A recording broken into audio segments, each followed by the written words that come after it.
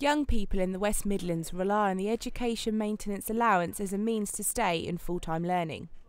Up to £30 a week is available depending on your household income and offers financial support to students.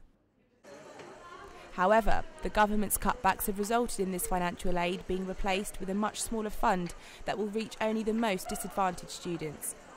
Over half of the 16 to 18-year-olds in the local area are receiving the EMA.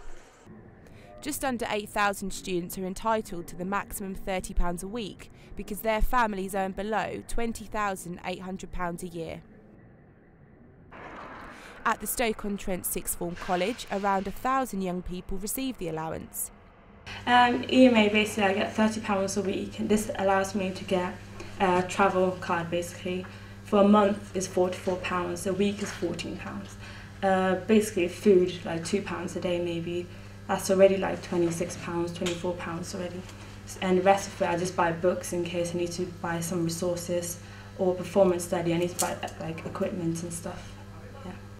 With a few people from the college travelling to London to lobby against the cuts last week, what is the overall feeling among the students? I'm not actually quite sure what the government is trying to achieve, because obviously if they're basically stunting the next generation. There's going to be a generation where there are not many academically skilled people. They're only going to be maybe workforce like in factories, manual jobs, but you're not going to have skilled people, because there are people who aspire to do great things and go to university, but tuition fees and EMA is just cutting their dreams off really, because they're not able to pursue that.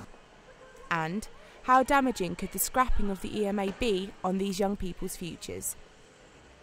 Absolutely, it's a lifeline. We've been lucky really, because we were in the pilot authorities who piloted EMA back in, it must have been about 2002, 2003 I think, so our students have been accustomed to it for some time.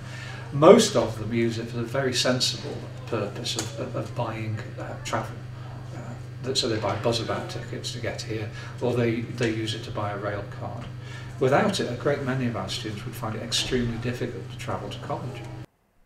However necessary the government felt this allowance was to students around the country, there is a reassurance that at least those most in need of financial support will still receive some money towards furthering their educations.